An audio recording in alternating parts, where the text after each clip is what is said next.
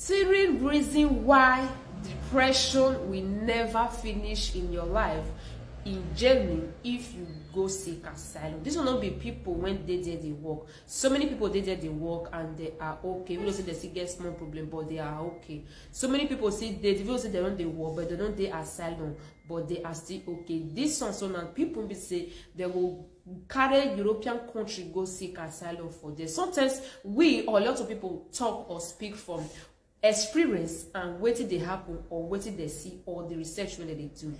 Me especially, I'm not just carry the talk because I want to talk. Number one reason now be the letter when they send every single day. You go they wait. If not 2 o'clock they share letter till they come outside. So you go stay line like when they wait for food. Your mind go they fly, especially if they don't give you do or negative. Your mind go they fly. What you want the one bring come for me that day. And the end of the day, that day, that particular day, so you know we will get letter or you physically get. Number one reason. Number two, the every night when they take on the knock for dog, boom, boom, boom, boom. Yes, knock Nigeria. Yes, knock Italia. You want yeah. No, that be number two. Number three, the loneliness and depression when they there.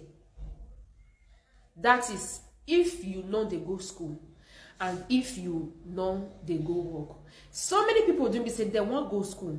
But the problem that they face for there, if they reach school, not they enter their head. That's why you see so many people, even for Italy, 10 years, Italian language not enter their head. So my best advice for you, before you go country, make good inquiry first. Like as they talk, Jamie good when they talk about European country, but not before asylum, or especially with Nigeria, or especially bad city, you know good. But for other things, it good. But for asylum, it does somehow. That's why you see so many people for there that they face different problems. A lot of people doing be say they get Germany documents, they don't still get peace.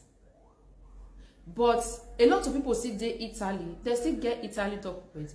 Now they choose not to give their self documents in the sense of they will get documents, they will refuse to work, they will go they do shoro. Even when you offer them work, they prefer that shoro because the work when you want give them, maybe they pay them 60 or 50 euro a day, but that shoro they get 80 or 90 euro a day, especially weekend and especially celebration period.